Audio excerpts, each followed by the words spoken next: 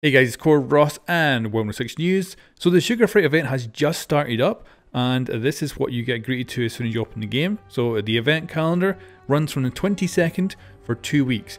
Now of course, this isn't the 22nd, this is the 27th.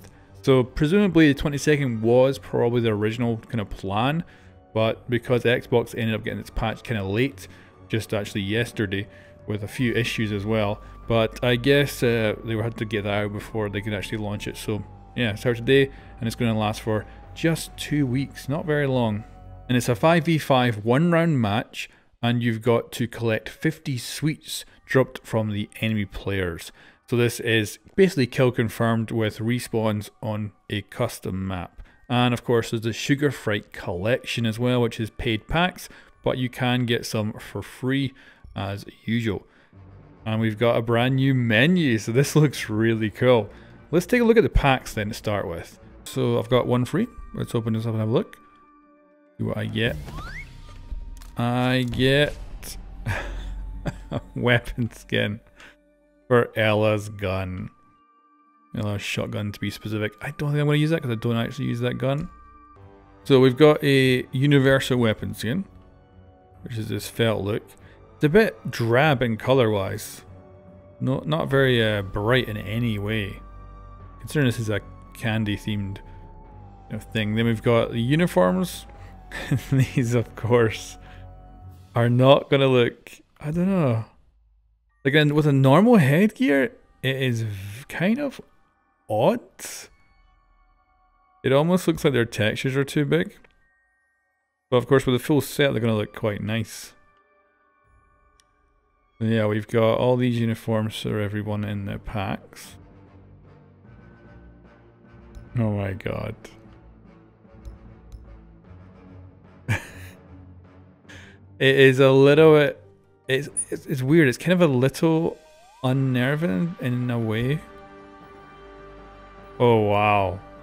That I actually really like. The texture on that is much more like a big knitting pattern, which is very unique. That actually looks kind of cool. Whereas the felt ones are kind of in an odd place between reality and this kind of Muppet world.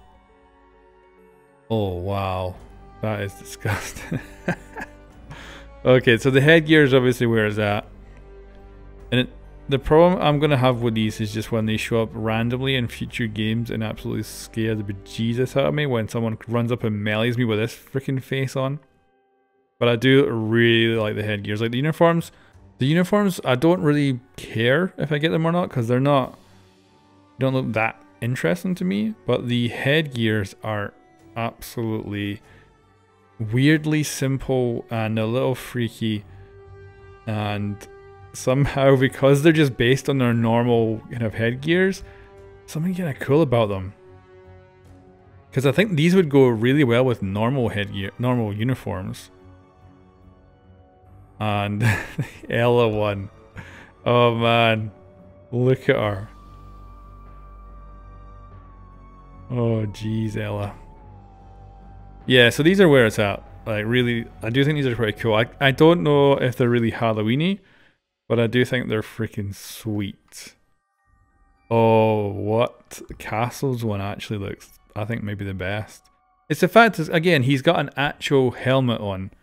So that kind of split between reality and this Muppet world, which somehow works.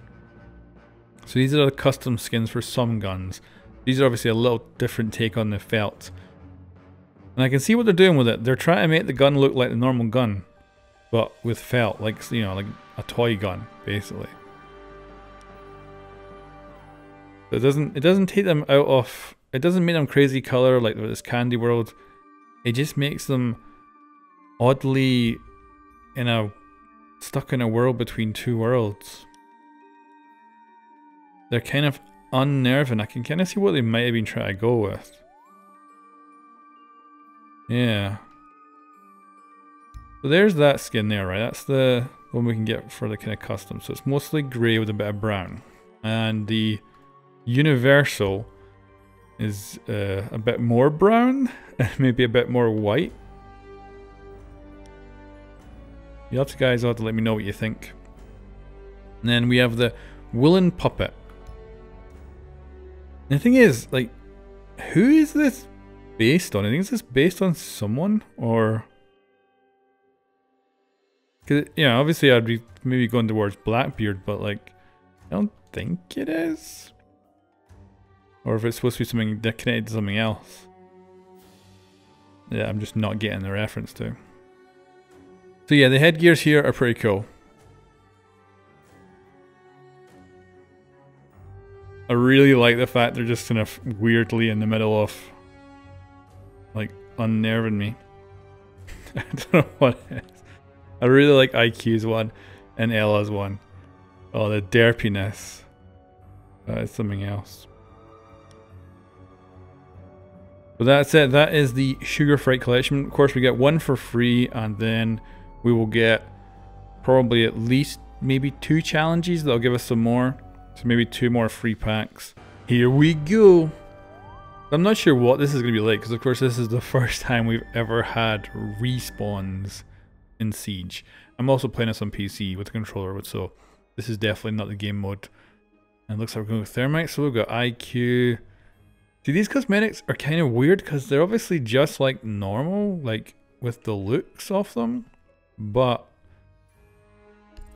obviously they're made of felt. It's a weird thing. It's a weird, like, very close to normal, and then of course the head is nowhere near normal. Nice little intro here, just like the trailer. You fucking muppets! Deep inside, is it just me?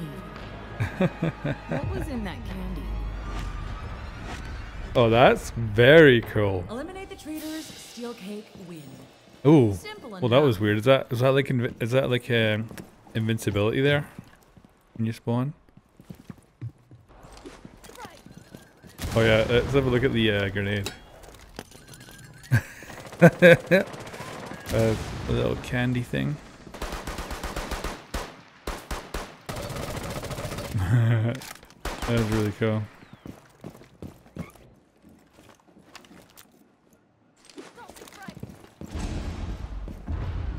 Oh yeah.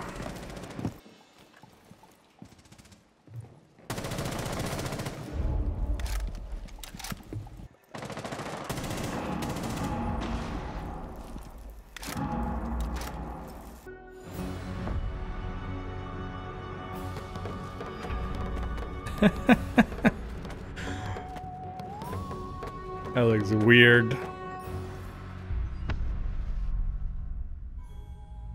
Yep, that looks weird. Psst, trick or treat, motherfucker!